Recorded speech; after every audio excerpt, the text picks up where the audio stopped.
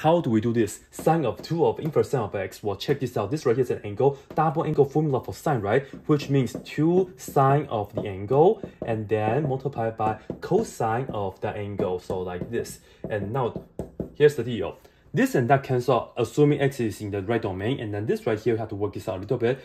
What you can do is look at this right here and call that to be theta. Theta is equal to inverse sine x, meaning that x is equal to sine of theta, and that means x over 1 is equal to that. So I can draw a right triangle like this. Here's the right angle, here is the angle theta. X is right here, 1 is right here because that's the opposite over hypotenuse. This right here is equal to square root of this square, which is 1 squared, minus that square, which is x squared. So cosine is just equal to this over that. And now we have all the information right here.